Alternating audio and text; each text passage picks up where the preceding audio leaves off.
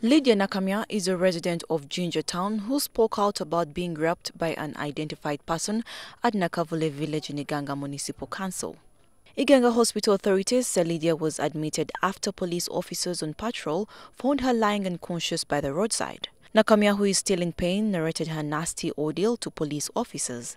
She says she was ambushed by a man as she walked to board a taxi at 10 p.m. Her right leg was badly injured in the incident.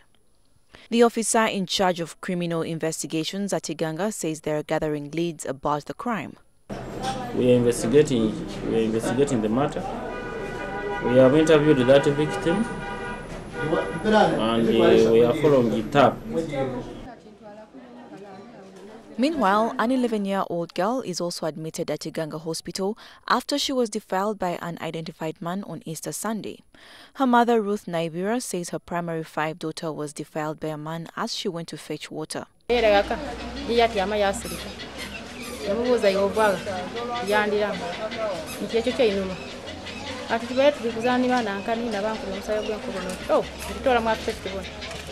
Nurses say the girl can no longer walk properly because her private parts were ruptured.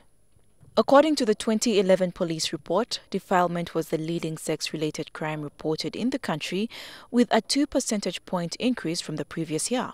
A total of 7,690 cases were investigated, compared to 7,564 cases in 2010.